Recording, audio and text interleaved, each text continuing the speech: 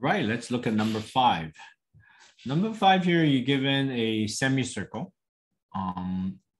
It says the center is at O, and it's going to have a radius of R, right?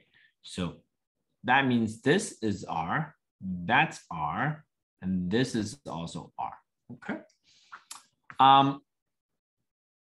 Points PQR lies on the circumference of the circle such that PQ equal 2R. So this is 2R. And ROQ is theta, okay? Given the area of the two shaded regions are equal, show that theta equal 2 sine theta. Now, don't worry, let this bother you first. Go back and take a look at the two piece of information. It says the area of the two shaded regions are equal. So we're talking about this particular part here and that part over there. Okay.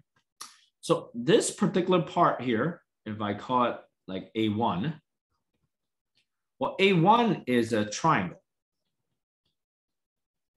And the formula for triangle, it's half AB sine C, right? So here I have this two sides and I need this angle. So this is going to equal to half R times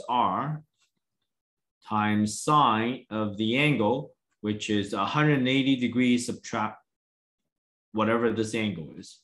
180 in radian would be pi, so pi minus theta. That would be the area of my A1.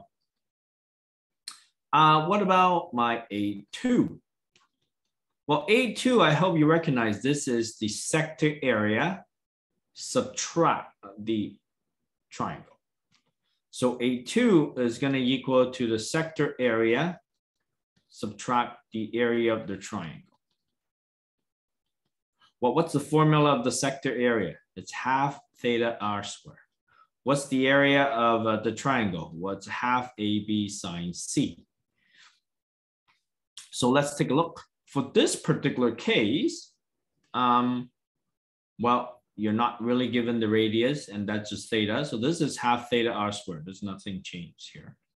Here, half AB sine C is two side lengths and the contained angle. So that's going to be a half times R times sine theta. Okay, so let me simplify a little bit. So this is going to be half pi R squared minus half R squared sine theta.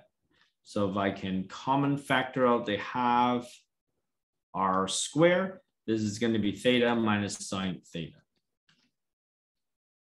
On the other side, if I simplify this, this is going to be half R squared sine pi minus theta.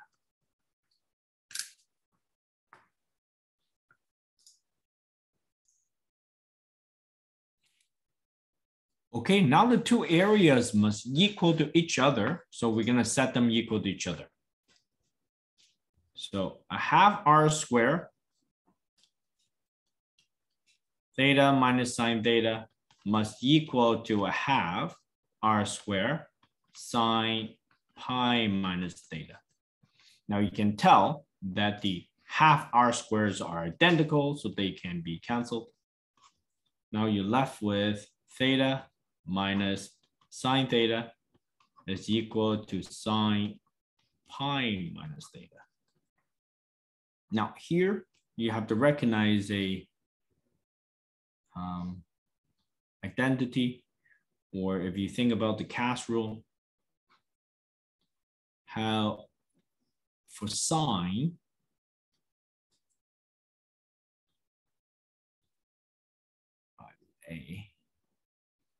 for sine, the first two quadrants, they're going to be equal.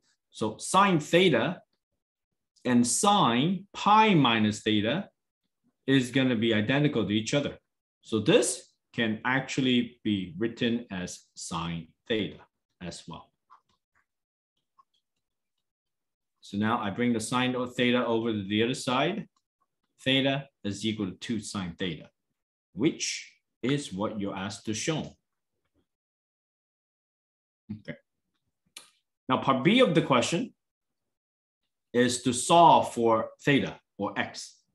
I would probably use the graphing calculator here. So y1, you do x, or y equal to x. y2, you do y equal to 2 sine x. And you do points of intersection. So second, trace, 5, enter, enter, enter.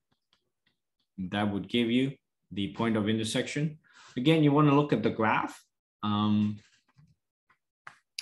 I graphed it on decimals so that it's easier for you to see. Let me show you the graph here.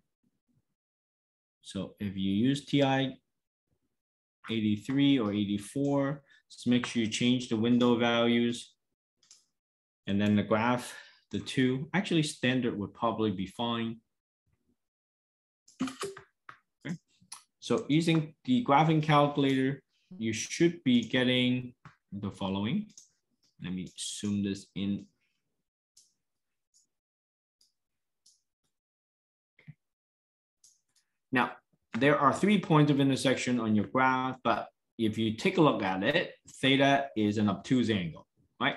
So it's not going to be negative, it's not going to be 0. So x is equal to, rounded off to 3 sig fic, it would be, or theta, in this case, theta, we don't have x, so we use the answer. Theta is round off to 3 sig fic would be 1.90.